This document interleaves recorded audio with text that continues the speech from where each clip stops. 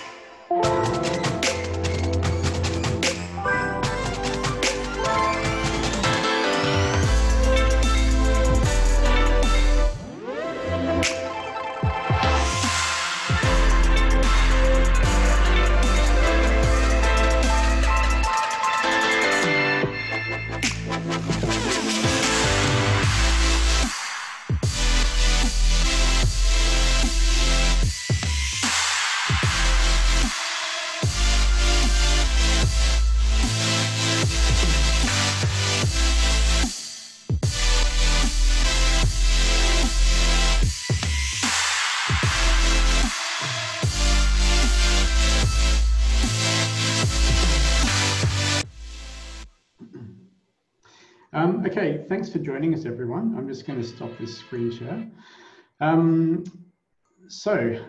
Just some introductions. So I'm Daniel Flood. I'm the technical lead here at UTS Animal Logic Academy. With me as our main guest is Alex Waite, who is our creative lead and has also had a great career as an animation director. Hey guys. With 2 decades spanning writer, director, animation, script consultant. We've also got Naomi joining, who is our Academy pipeline support person as well. Naomi was a graduate from last year's cohort as well, so hello to both of them. We've also got Sarah Giddy, who is our studio coordinator, who is going to be managing our questions as they come through in text. So today, Alex and I will be sharing, Alex will be sharing his insights and top tips in working in animation and visual effects. And it's a chance for you folks to put questions to him. Just check out this slide. This is a sort of obligatory legal slide around the recording of this, this webinar. Run with that. Oops, sorry, there we go. That's okay. Yep. Yep. Shall we move on? Yeah, I think that's probably fine. All right. That's us again. Okay, so here's us. You can probably see our faces already, hopefully, but here's some ones we prepared earlier. This is myself, Alex, and Naomi. So just a couple of housekeeping matters and agenda for the talk. Just on the agenda slide. There we go. That's it. Okay, so we're just going to do a very quick overview of our course. Alex is going to offer his insights, and you can ask him any questions. We're going to also field some questions on technical careers as well, which you can throw to Naomi or myself. And we'll also let you know where to find out more information. Just as a matter of housekeeping, please ask all your questions in the Zoom Q&A section. I can see there's a few already, which is fantastic. Just note the session is being recorded, so you can get some of this video afterwards. And the slides you're seeing now, you can get afterwards as well. So just a brief kind of pitch of our course. So UTS Animal Logic Academy is a collaboration between Animal Logic and University of Technology in Sydney. So it's a unique industry-focused initiative. So there's a big focus on learning by doing. The course revolves around a project structure where you're sort of embedded with industry professionals and you work sort of alongside them under their mentorship and learn skills that will see you do quite well in terms of finding work in the industry. The course is responding to a talent gap in terms of developing the skills that employers feel is necessary for people to get work in the industry. And also we're kind of mapping out some future areas of visualization as well, so you can hopefully be prepared for the future as well as the present. So it's a 1-year accelerated master's course. So a master's course is usually longer than 1 year, so it's sort of a condensed course So yeah, it's essentially 1.5 years condensed into one. So it's a real world collaboration between visual effects, tech studio facility. Yes, we've got a fairly good level of international exposure. Our graduates from our first 3 years of running have had quite high success in terms of the job market. And we've been the recipient of a few awards over the years. Okay, so I'm very quickly going to do a poll in Zoom. If anyone, okay, so I'm just putting up the poll now. So we'll just take about 60 seconds for you guys to have a chance to answer the poll, and that can just help us get a sense of what sort of backgrounds we're talking to and what sort of areas you're interested in.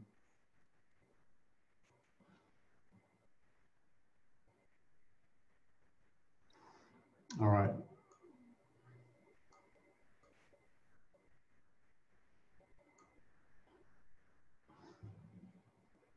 Okay, cool. All right, I'm gonna end the poll pretty soon. A few more seconds left if you haven't voted already. See a flurry of activity on the poll. Okay, everyone's finished. Great. Okay, I'm gonna end the poll. Okay, so now if you just hit the next slide, maybe. Yep. Okay. Cool. So we're just going to introduce Alex. Okay, so as previously mentioned, Alex has got a history as an animation director, a successful career for several decades as a director, animator, script consultant, and writer. He joined us at the start of this year as our creative lead for our Masters of Animation Visualisation course. So I thought I'd just kick off a question to you, Alex, and then we'll go to questions from the Zoom chat. So that's the first question. When did you know you wanted to get into this industry? Okay, good one. Thanks, Dan. And hey everyone. Thanks so much for coming to join us. You know, happy to be here to chat to everyone. Yeah, look, that's a funny question. I usually get asked about industry stuff, but for me personally, I always thought I wanted to get into 2D animation because I love comics, I love drawing and sort of cartoons. And I went down that path for quite a while. So after school, I went to art school and sort of majored in painting and drawing. And then I did an internship at Disney. There was a Disney studio here in Surrey Hills that was doing all the sequel movies, you know, Bambi 2 and Fern Gully 2 and all that kind of stuff. And so I went through there, realized very quickly how hard that was. But then another thing happened. This movie that was out, and I'm showing my age now as well, but a movie called The Last Starfighter. And it was one of the very first 3D renditions of a spaceship was in that film. And I just loved it. It was absolutely amazing. And another thing after that, then Toy Story, the first Toy Story came out while I was drawing. And it was kind of like a combination of those things that I just loved because it combined art, it combined movement and character, but also sort of, you know, the technical aspect. And so after kind of 6 months of that internship, and I realized, you know, I wasn't quite as good as drawing as I thought I was. I left, I went back to uni and did a multimedia degree just so I could do a bit of computer animation and kind of went into it from there. And, you know, haven't really looked back. Cool. I thought I'd just fire off one more question as well, and then we'll get to questions from the Zoom.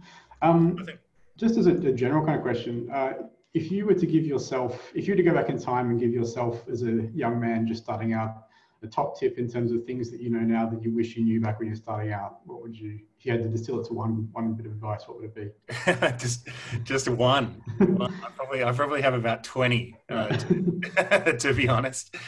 So many. Look, I mean, the industry has changed. The industry has changed quite a bit since then. I kind of started in the sort of, you know, mid 90s, and you know, back then in Australia there was really only sort of commercial work, and after a bit I got some work at a computer game company, but really the sort of character-driven, acting-driven sort of animation work didn't really kick off properly in Australia until sort of Happy Feet at Animal Logic. I mean, there was a bit of character work before then, but Happy Feet was really the big one. So looking back at it, you know, if I could tell myself that, you know, what to do, I think a really important thing that I didn't realize till later was being a good animator isn't just about being good at animation. And there were so many things there that moments that I tried to just, I was focusing on, you know, a perfect arc on a hand or some perfect little moment. But what really kind of what I realized later on was, you know, the director, the animation director and the audience is really more concerned about clarity and is the intent of your shot coming across. And the unfortunate thing is that not everyone cares if the animation's perfect, but if it reads well, then that's what's most imperfect. So most important, sorry. So I spent a lot of time focusing on those, you know, tiny little specifics and details, and not really stepping back and looking at the big picture. And I kind of didn't realize that till later in my life. And once I realized that, then it made my work go faster. I was getting better shots, and I was kind of getting stuff approved more often as well. You know, there's so many other things as well that I'd say too. Look, planning was a good one. I used to rush into shots without planning them. I think planning is just such a, for any kind of work in the digital industry, actually, making sure that you're approaching your work with a set plan before you know, put down a key, before you actually touch the controls, really. Well, I've had some animation directors in the past that would make us do thumbnails, or make us, you know, we could record ourselves in an acting room to show that as part of our planning. But you know, when I was later on, I became an animation director. I saw as well that the animators who didn't plan were taking 2 to 3 times as long to get their shots through as the ones who spent a good solid day at the beginning to you know, sort everything out and get themselves ready on, you know, on how to approach it. So yeah, absolutely, that'd be, you know, another one. Let me see what else. I think the last one that you know, I would have told myself as well is being a creative in a commercial world can be difficult for and again, this isn't just for animators, this is for everyone who's from, you know, lighter to, you know, to a modeler to, you know, animator to everyone who has some sort of creative input. At the end of the day, we're working in a commercial world, and you always have to compromise your creative vision for the betterment of the, you know, of the scene, the shot, the movie, the director, the producer, and so on. And so I always like to tell people to have you know, have their own project on the side, something that they can own for themselves to keep their creative spirit happy, because you know, you're always going to be, you know, accommodating someone else's creative spirit to a degree, because you can always come forward with your own work. But at the end of the day, you have to, you're, you know, beholden to the story and to the director. So it's good to have your own work on the side that you can keep working on, you know, to keep that little creative part of you, you know, still happy while you're working in a creative world. Yeah, absolutely. Yeah. Cool.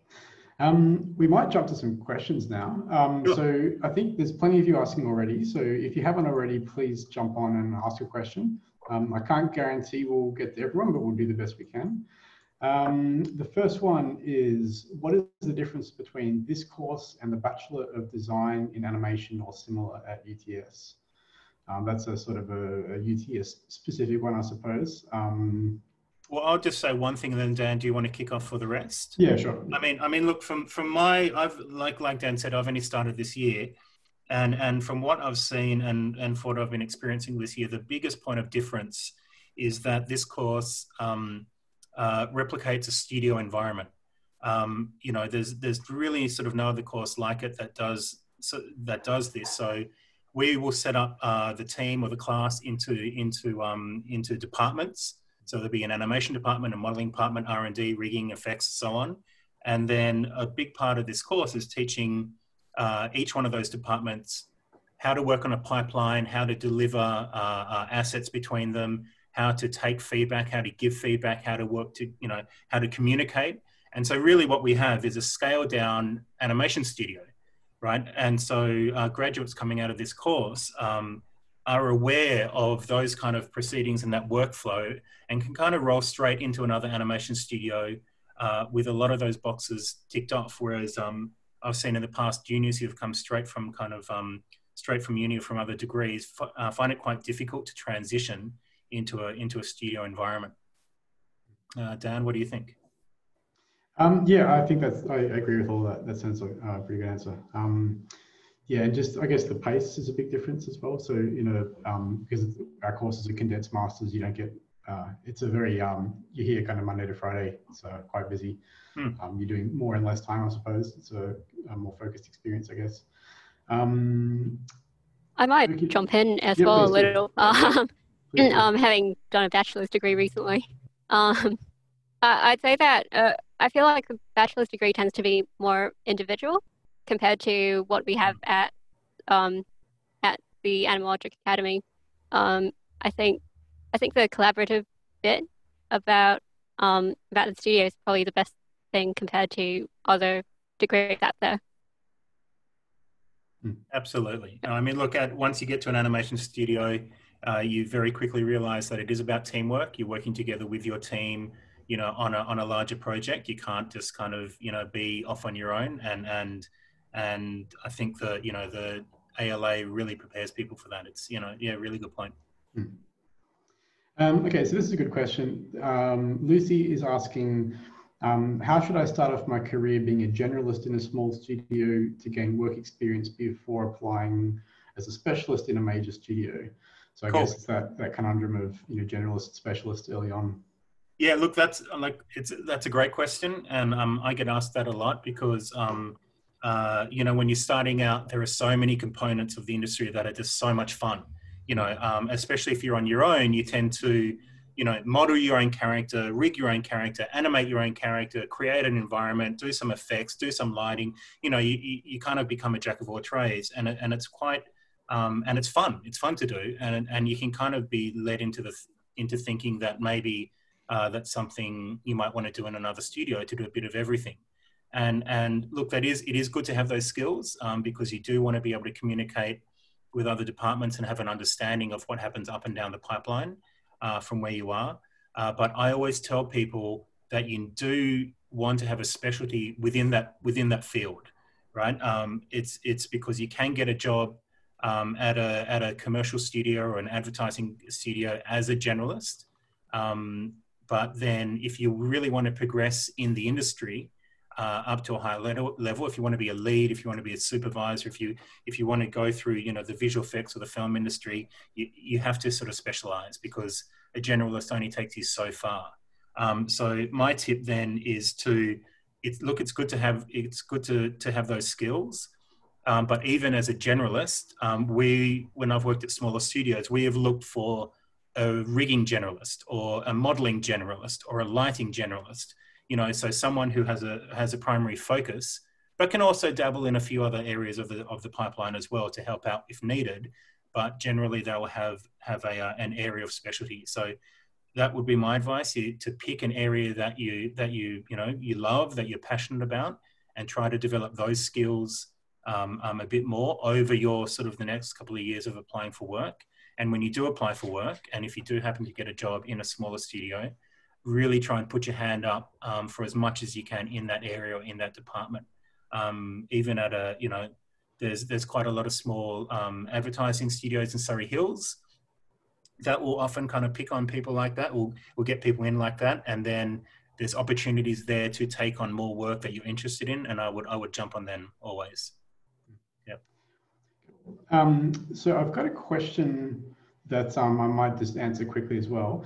So one of the questions is, with countries putting holds on air travel and visas, would it be pointless for international folks to be applying for the upcoming semester, and should we wait? So the answer to that one is the next intake is January 2021. So international students should apply. At this stage, we're anticipating that the international travel situation will hopefully be possible by then, essentially. It's obviously challenging times, but a lot will change for the better. So, next intake is in January, essentially. Cool. And just on that, it's funny to note that currently at the moment we're teaching our students remotely using kind of technology like this, like Zoom and Shotgun and everything. But this is actually becoming the industry standard around the world now. Animal Logic, Flying Bark. I know some of the studios over at LA and in Vancouver are doing this as well, where the artists are working remotely. and it's really interesting. It's changing how we think about remote work and about you know, basically having an intranet that exists outside the studio. And so I think this is going to become more common after this and as we move forward. So it potentially and hopefully will open the doors for a lot more international work for all of you hoping to, you know, work overseas as well. Okay, next question. So this is a bit of a speculative one. Do you think that using game engines such as Unreal to make animation or CG movies is a future trend? Yeah, look, absolutely. Look, I just have a quick answer on that, but then Dan, you know more about than I do. But really, look, 100%. I mean, you look at games like The Last of Us, the latest God of War, the ability now to create realistic animation, facial animation, performance, lighting in game engines now is just incredible. You know, we're no longer cutting away to sort of like a pre-rendered cutscene in games anymore. It's all done in engine, and it's still able to convey that kind of same emotional intent. I know there are now studios out there who are doing previs using game engines as well. That's helping people on big sort of like Marvel type VFX films. So absolutely, it's a, you know, it's a very viable kind of path forward. I also think what's this studio called Plastic Wax are looking at doing stuff like that too. So yeah, definitely. Cool. Okay, so Samantha Shepherd has a question. What is the recruitment process for getting a job in 3D modeling? So I guess, I mean, it's the same process for any 3D job essentially. So I'll translate that as what's the recruitment process for getting a 3D job in a general sense? Look, yeah, so very simply, you know, your work speaks for itself. It's always good to show, you know, if you are going for a job as a modeler, it's always good to be as clear as possible. When we're reviewing work, we like to see, you know, we like to see the model kind of very clear. It's always good to do a 3D turntable. We always want to see the mesh to see how clean the geometry is. So I would do a grayscale 360. Then I would do a 360 with the mesh turned on, and then I would do a 360 if you're into surfacing and everything, and you have that and you can render it out, then go for it as well to show intent. But really, what it comes down to is, you know, just showing your models and showing the mesh, how clean the mesh is. And you can get away with, you know, I don't show, you know, and this goes for everyone, don't show kind of the whole breadth of your work. Don't show the work that you did 2 years ago. If you only have two models that are of a good standard, only show those 2 models. You know, don't, because you really diminish yourself and your portfolio if you throw in the you know, the work you did at high school, and just because it has an emotional attachment, but it's going to sell yourself short.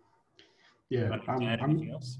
I might jump in with an add-on of my own to that. So, I mean, yeah, I think as well, something that people just starting out often sort of get wrong is, like Alex just said, thinking you need like a huge quantity of stuff to show.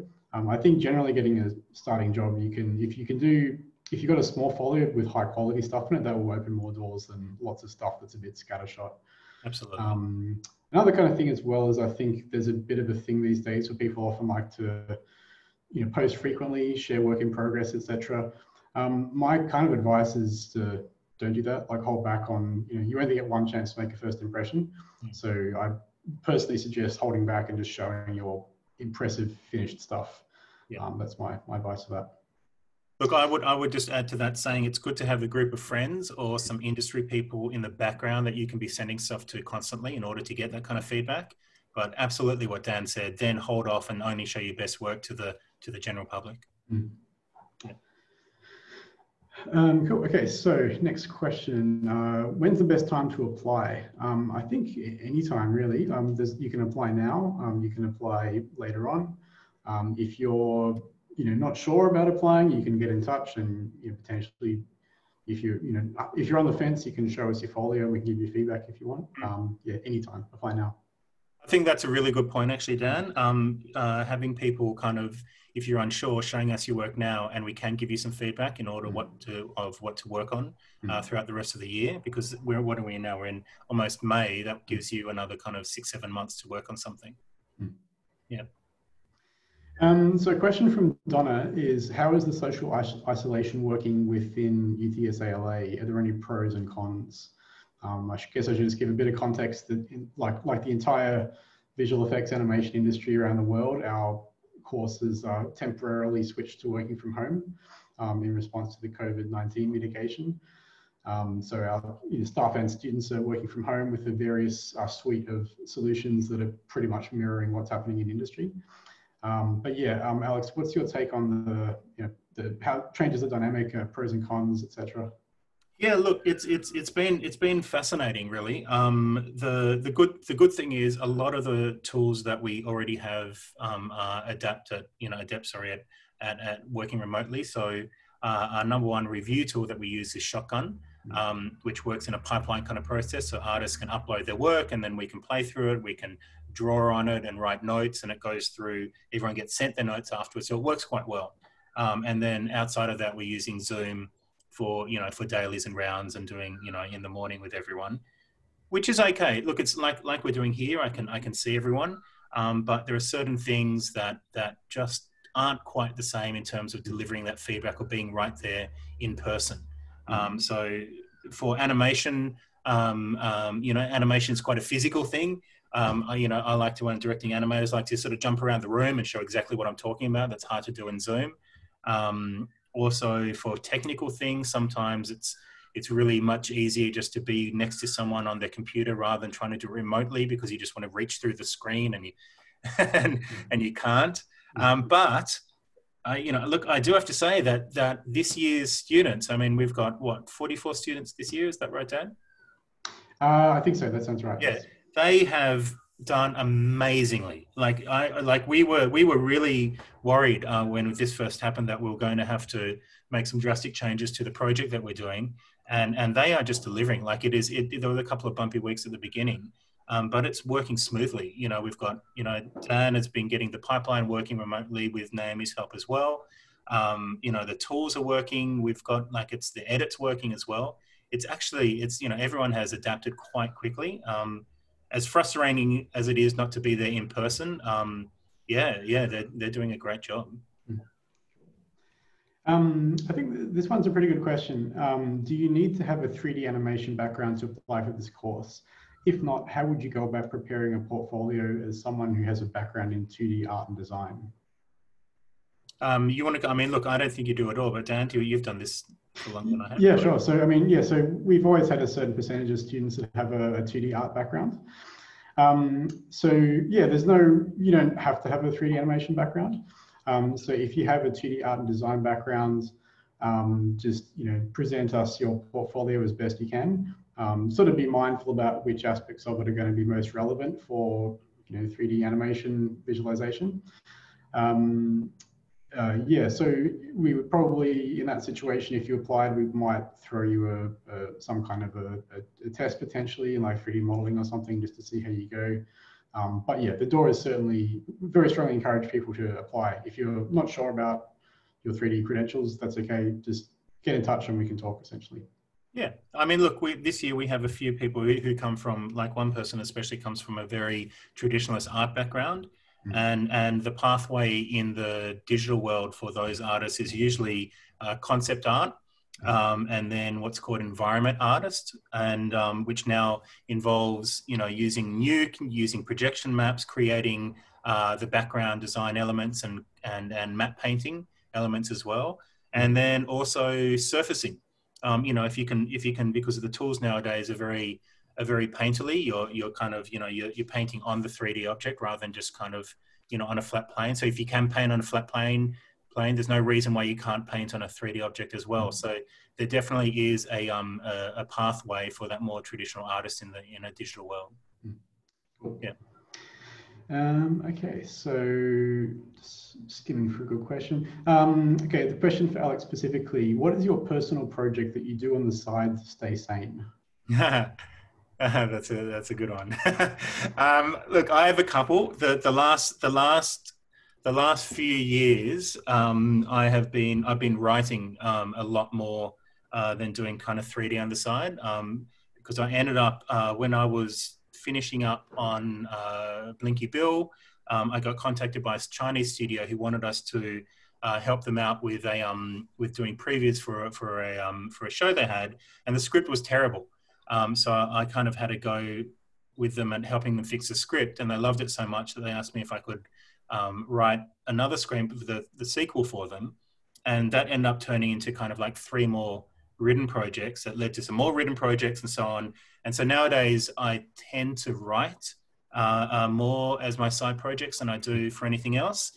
That being said, I have been working like on a sort of combination graphic novel, could be storyboards for an animated project, which I think lives in a kind of, I guess, a Adventure Time type sort of, post-apocalyptic world, a little bit cartoony, a little bit sort of post-apocalyptic is my side project. Yeah. Cool. Sounds good. Okay, next question. One question is, does it help if you do this course straight after doing your bachelor's majoring in animation and visual effects? So I guess if someone's come from a 3D course already, what's the benefit to doing this course essentially? Oh, well, look, I would say unless you're leaping straight into the industry after your course, why would you delay it?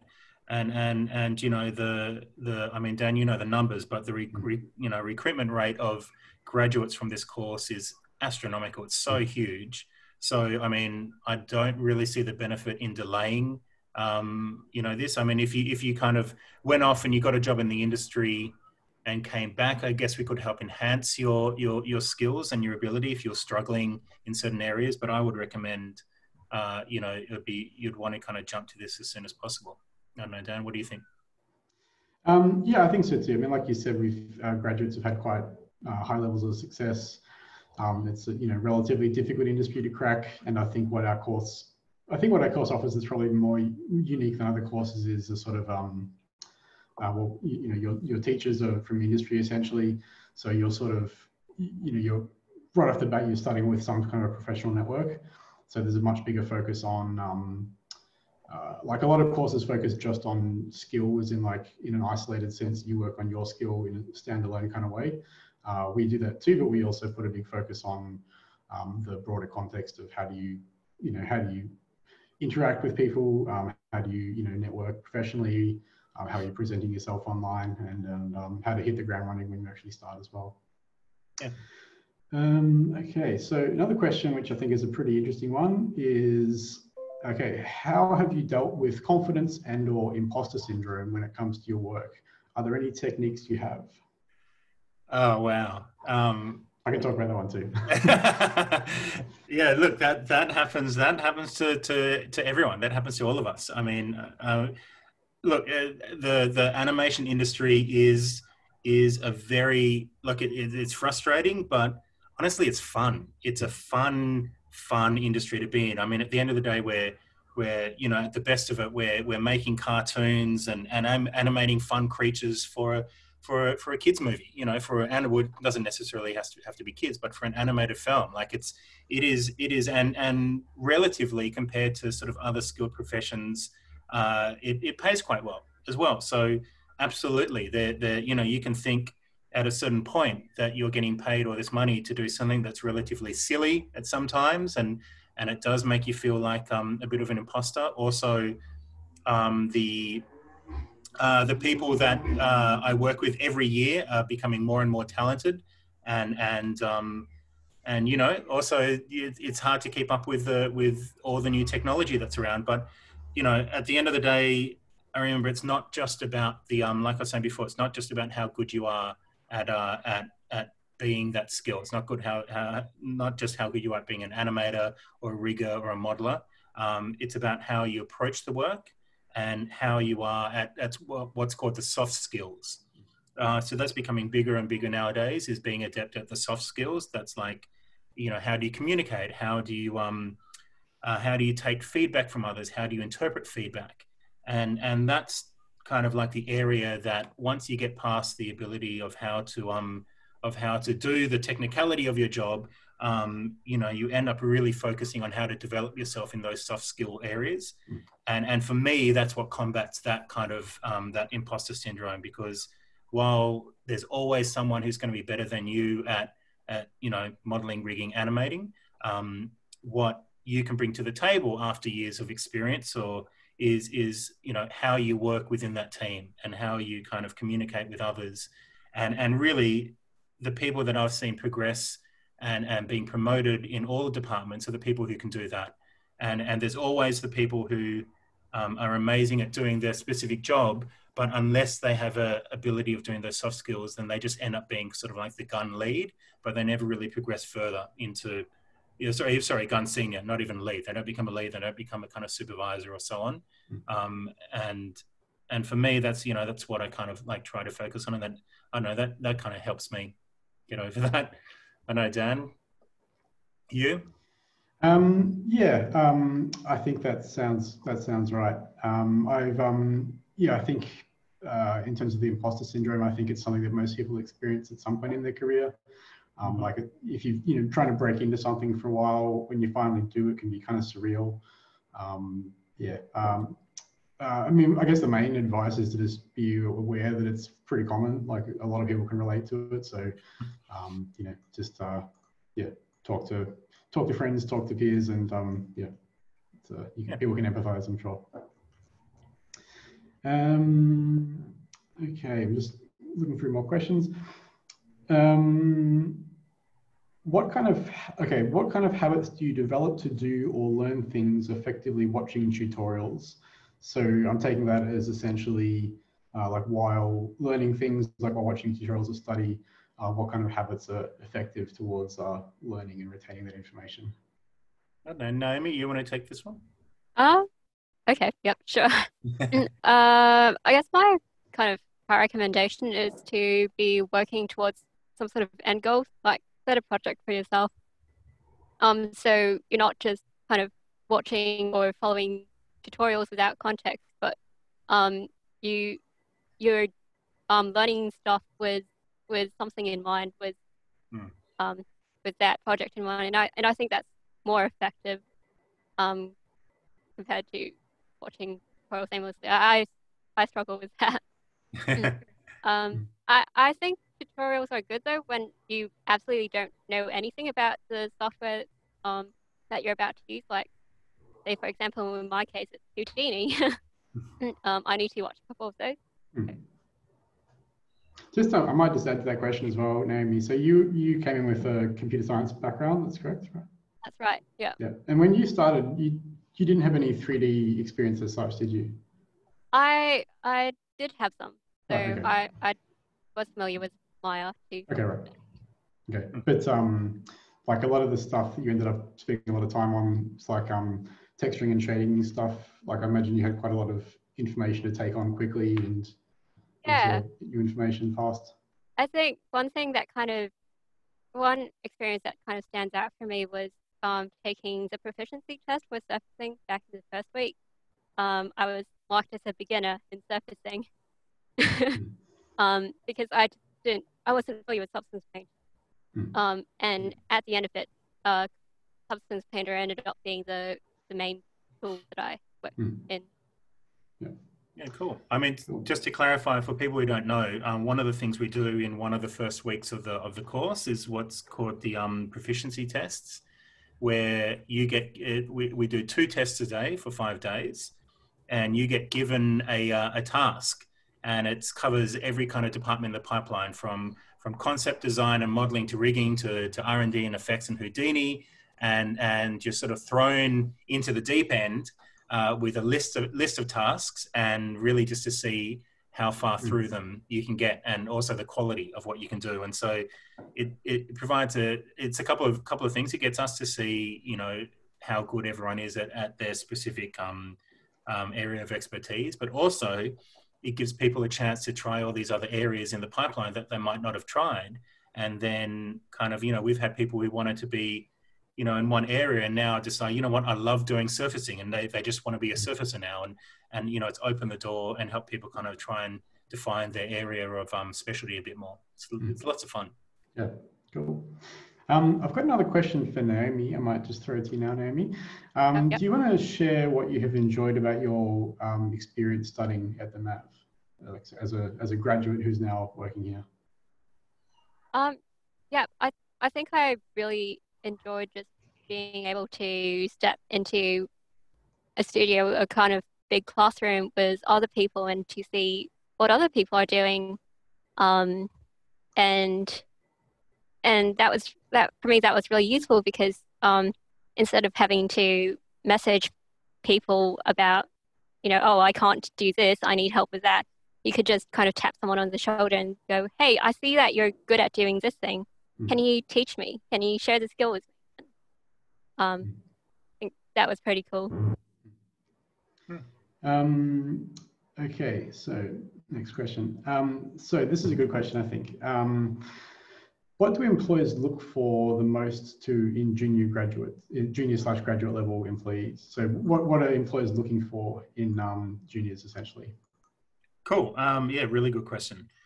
So look, I'll kind of approach this from an animation point of view, and then maybe Dan, you can talk about another department. But in animation, so let's see. I was the animation supervisor on the Guardians of Ga'Hoole, the Owl movie, directed by Zack Snyder, and we at one point there we had about 110 people in animation.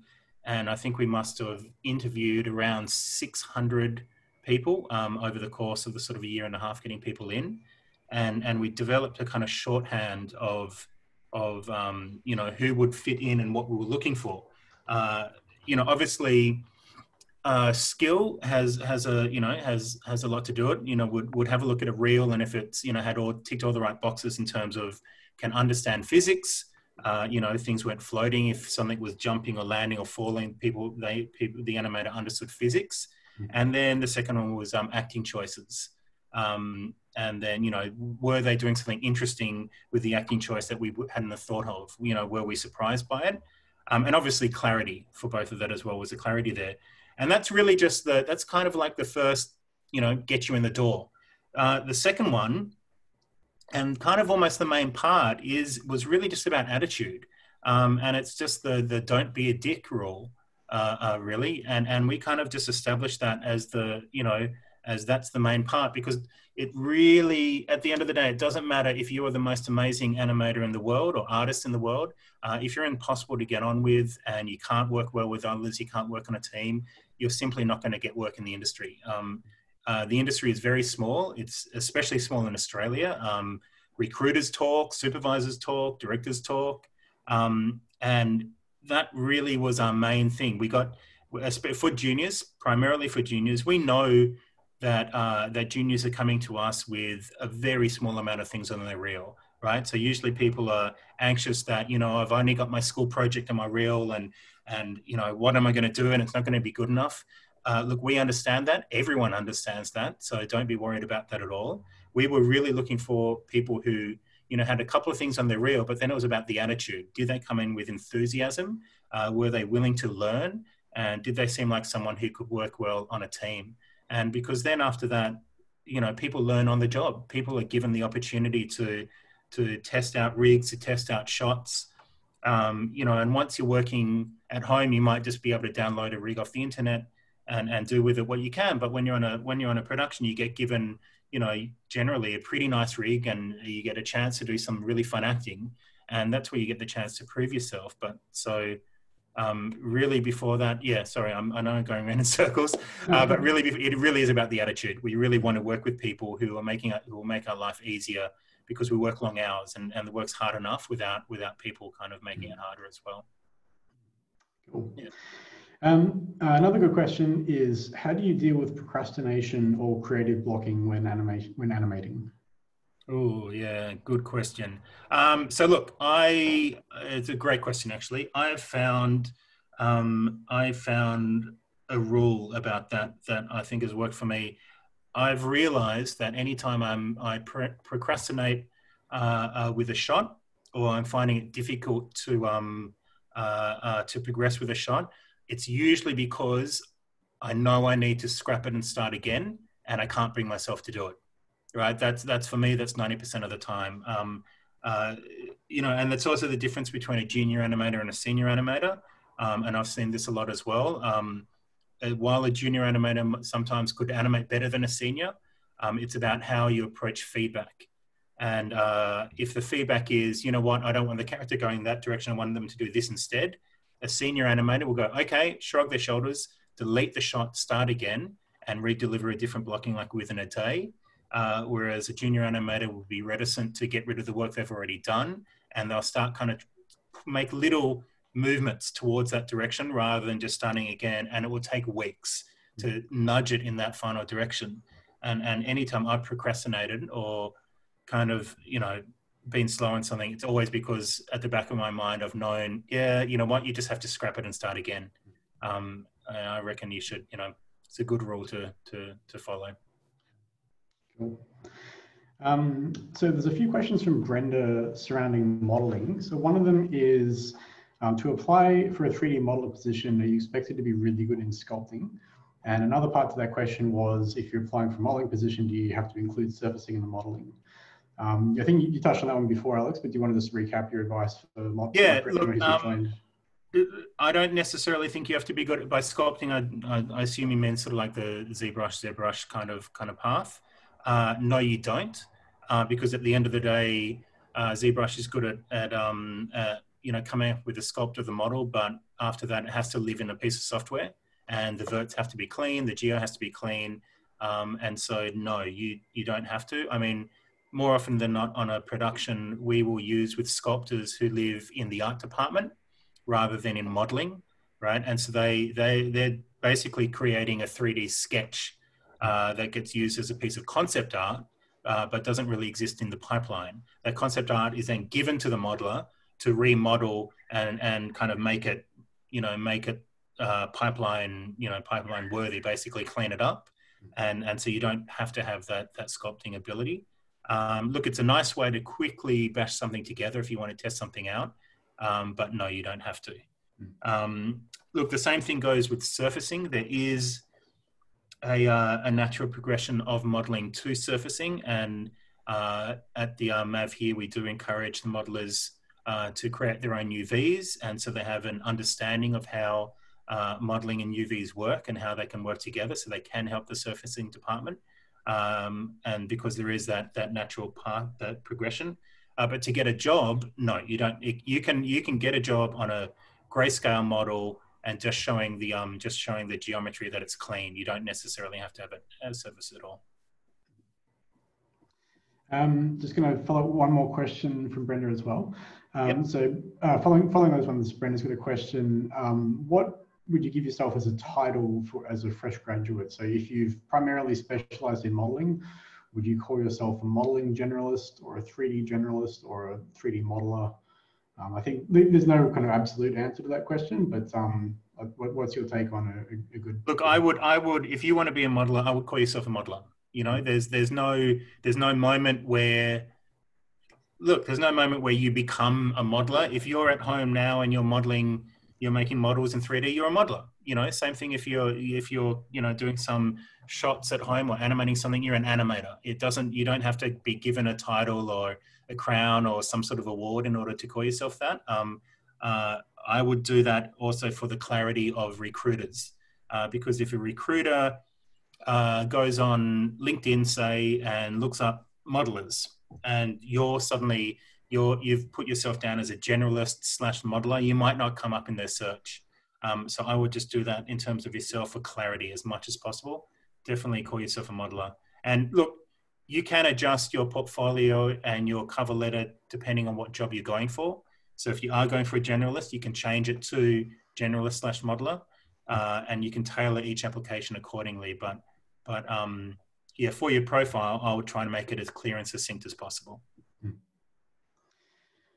Just one little talking point that I might throw out as well. We haven't got any questions on this just yet, but I might just put it out there. So our course also, we always have in our intake students with a technical background as well. So our course caters to and relies upon students with strong technical backgrounds, so computer science, engineering, software development, that sort of thing. If anyone has any questions on that front, that's Naomi's background here, and it's my background as well. So if people want to know any more about that, just feed us some questions and we'll get to them. Okay, the question is it possible to get a job as a storyboard artist and a compositor on the same project? So I guess on one given project, can you span multiple roles? Yes. Okay. Good question. Yeah. Look, there's no reason at all why you can't do that, and it does happen. It does happen. Usually in a big studio, people are hired for the one job, and unless you are, a specialist in both roles, can you get a job in another department? Look, it doesn't happen often, but it does happen for sure. Now, storyboarding, yes, happens in pre-production. Compositing happens later on in post. So logistically, in terms of the timeline, there's no reason why you couldn't do that. But on the last 2 projects I've worked on, storyboard has run while compositing was still going. So there is still an overlap with that. Look, and it does depend on the project, but generally, look, in a perfect world, storyboarding is done before animation starts. And then you could roll off into another department after that. So yeah, for sure. But you would need to be, once you get to a big kind of feature film industry, you're not really a generalist anymore. You do need to specialize. Okay, another question is, what is the best way to showcase your work to a potential employer? Albums of artwork on ArtStation or a strong showreel? I don't know, Naomi, Dan, do you guys want to field this one? What do you think? I'll just answer really quickly, then I'll throw it to you, Naomi. My answer is both, essentially. Like, I think it's generally expected to have a showreel. Like, you sort of have to have one. A lot of job applications will just let you into a showreel. But I think having impressive work on ArtStation is good as well. I think the thing with ArtStation, just to be mindful of, is ArtStation often ends up serving as like a diary of your progress as a human being. For some people, if you signed up when you were like 16, you might want to consider, if it's for job applications, you might want to contemplate either filtering out some of your earliest efforts or make a professional, a professional industry-facing one that doesn't have all of your initial experiments. That'd be my advice. Yeah, the rookies is good for that as well. Yeah, exactly. Yeah. Do you have any, Naomi, do you have any thoughts on that? Any advice? As someone who kind of scrambled towards putting together a portfolio at the end of last year, I was biased towards getting the showreel to be looking good. And I think it's interesting though, because for some people with a tech background, sometimes you just don't have that showreel. So I guess it also depends on what skills you have. Yeah. But for animation, look, yeah, you need a, there's no kind of question about it. You need a showreel. Yep. Okay, Luke has a question saying, I'm studying a game design course that I'm finishing off next week. I'm doing an elective modeling class at the moment where we're focusing on game assets. Should I keep focusing on game assets heading into applying for this course, or should I move more to film quality assets? To move more towards what, sorry, Dan? Did you say? Like film quality. So film quality. Yeah. Look, I mean, I tell you what I love about game assets for modeling is that it forces you to be clean, right? And you have a restriction in terms of the number of polys that you can use. I think it's easier for game modelers to move into film than it is for film modelers to move into gaming, because you're used to working neatly and cleanly, and it's helped you develop a really strong set of those skills, whereas in film you can get away with anything. You can have a million polys on the face, and who cares, because the farm has a million kind of blades to render everything out, and it always does help to have cleaner topology in film. And so the more that you have that understanding, the more that you're able to do that, you'll find yourself kind of get better models to model on a production if you can show you can do that. I would say then the only thing to be aware of then is you know, how to move forward into, if the door is unlocked and you are able to kind of now use 10,000 polys or something, what do you do? So keeping in mind now how edge loops work on a face for expressions, how they work in the high stress areas, so like shoulders and hips, around eyes and the corners of the mouth, those kind of things. So just, looking at the FACS system, that's a FACS system for facial expressions if you want to be a character modeler. And then if you want to be an environment modeler, it's, again, making sure that you know how to kind of replicate something natural. So if you are going to model something from the environment, make sure you're matching a photograph. Don't just, go from your head. Yeah. Cool. Okay. Okay. So one of the questions, there's a few questions around internships. Someone's asking, are there any internships available for bachelor students in Sydney studios? I assume that question is about our course, I'm guessing. So we're not a bachelor course, it's a master's. But as to the question, do we do internships? We don't actually do internships as part of our course just because there simply isn't time. The course itself is kind of like a giant internship, effectively. I would argue that every week you're here is sort of comparable to an internship. If we had to add that component, it would really change the structure of the course quite a bit. So yeah, we don't have internships, but I also believe that our course fundamentally is an internship in a sense, or comparable to. Absolutely. And look, yes, the two main studios, Animal Logic and Flying Bark, do have opened, I think once every 2 years for interns.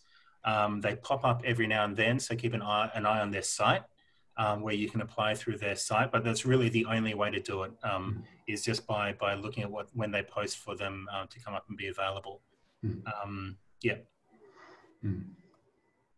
Cool. Okay, so we were scheduled to finish at 4. There's a lot of people still here, so we can keep going through a few more questions. If anyone does have to run, I'll just give the wrap-up pitch a little bit, I suppose. It's worth going to our website if you haven't already and checked out some of our student projects. So just Google UTS ALA and click on projects. So that's, if you want to enter directly, it's animallogicacademy.uts.edu.au. If you have any further questions, you can email us at animallogicacademy@uts.edu.au. I might type that into the chat so you have that in text. Okay, let's go through a few more questions. Okay, so what would I have to know if I wanted to focus on the technical aspects of the course? I might suggest that's for Naomi and myself. Yeah. Alex? Yeah. Right. Naomi, do you want to, this is probably a good question for you as a student who's had a technical kind of focus recently. So the question is, what would you have to know if I wanted to focus on the technical aspects of the course? I think you'd probably want to have some fairly strong foundations in programming. If you can use Python, that's one thing that we use largely inside the studio. We also use C++.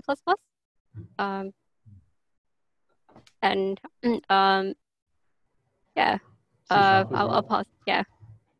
C# and Unity. I'll pass that back to you, Dan. Yeah, I'd say C# as well for Unity is another one.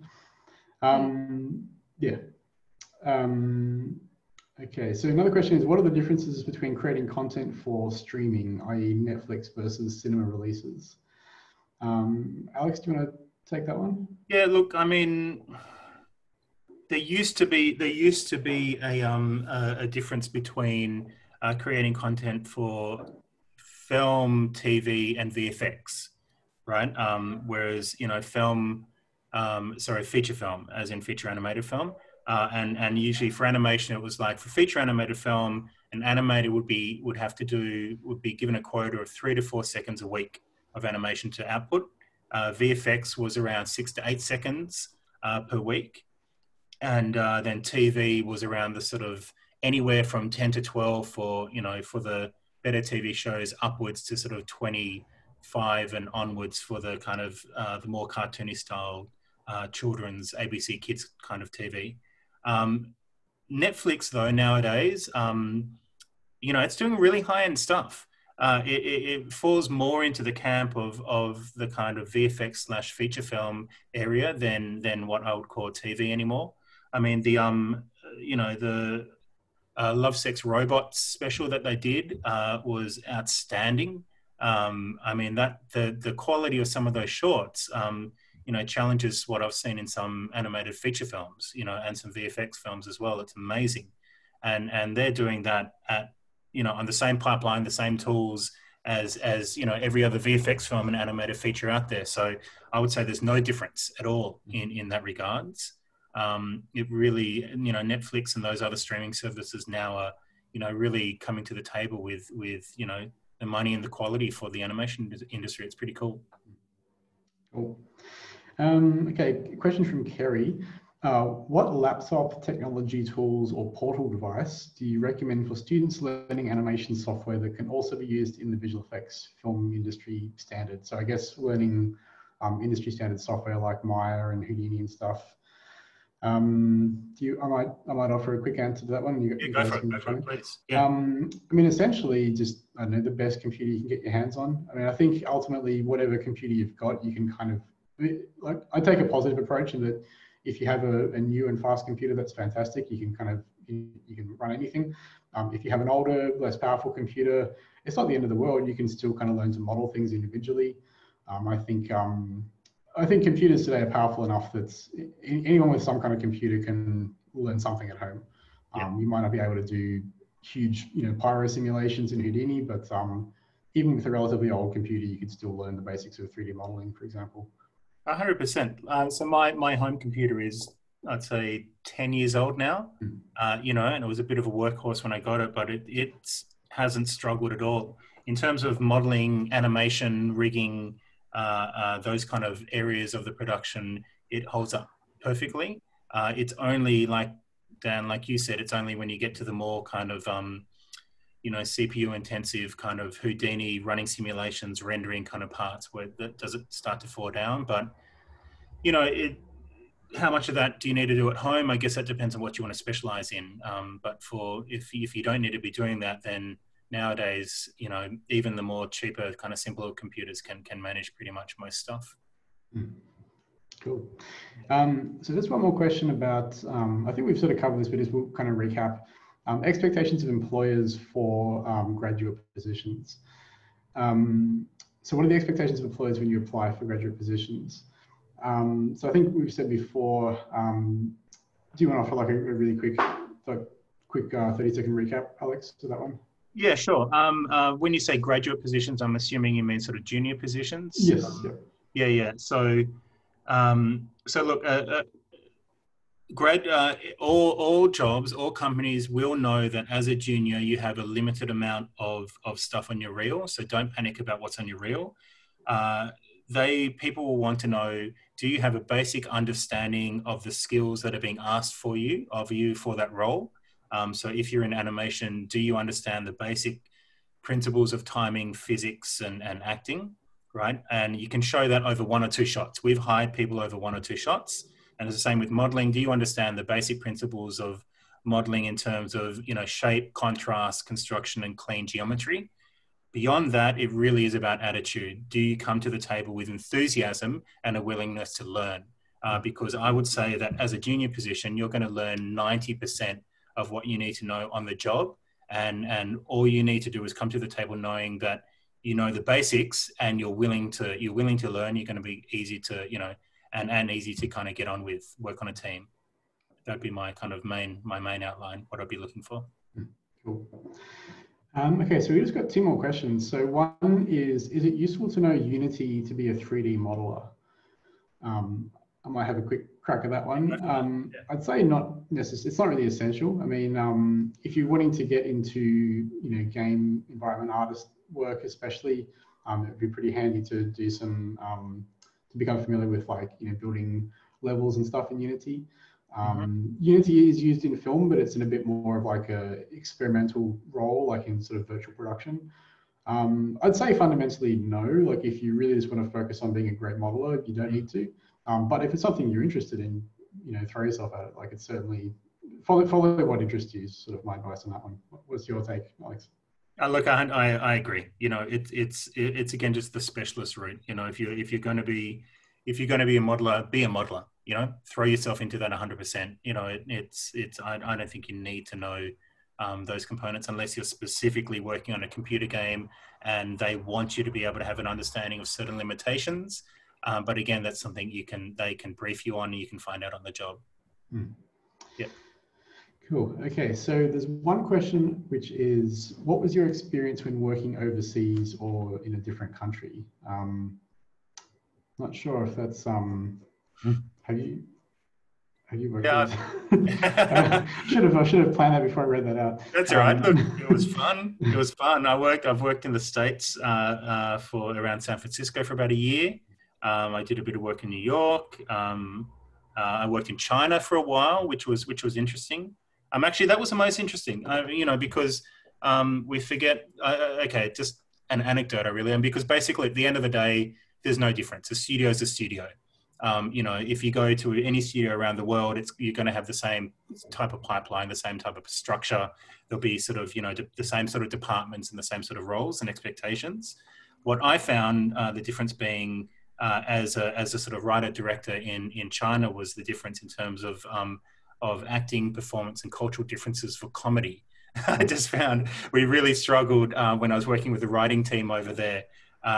With the jokes, because we just had a completely different sensibility of you know, of comedy. That was my, you know, it was a lot of fun. I loved it, and the team over there were just fantastic, and you know, were great. But otherwise, that's the benefit of this job, of this role, isn't it? Of the industry, is that we can travel. You know, it's you can go overseas with a set of skills and kind of slot into that kind of department, you know, all over the place, and the main hubs being you know, Canada, America, London, or sort of, you know, LA, Vancouver, London, you know, provides great locations for you to kind of go and travel, and then from there travel the rest of the world. I think it's, you know, it's really cool. Cool. Yeah. Just to mention as well, like quite a few of our graduates have ended up working overseas as well. So we've had students graduate and go and work in, I think, Vancouver, London, Toronto, I'm pretty sure. Toronto as well. Yeah. So yeah, it is a very global industry. We've certainly seen our graduates, you know, take advantage of that. Okay, so we have no more open questions. I think it might be a good time to wrap up, essentially. If anyone has a question you just don't answer, now's the time to throw it out there, but currently there's no open questions. Okay, put it back on the slideshow. Sure, that'd be great. Yeah. Oh, yes, thank you. Cool. Yeah. Yeah. It's all right, we can skip past that one. Yeah. We covered that one already. Yeah, so just to recap how to apply, go to our website. You can find all the information there. You can follow us on Facebook, Twitter, Instagram, LinkedIn. Check out our student work on our website. Check out our YouTube channel. We've got a fair bit of content there. And yeah, follow us for updates. Thanks everyone for joining us. Thank you very much. Thank you. Thank you, Alex and Naomi, and the behind the scenes staff helping us out. Thanks, Dan. Thanks, Naomi. No problem. Thank you everyone for joining us. We'll do this again soon, hopefully. Yeah, brilliant. All right. Be around. Thank you, everyone. See you guys.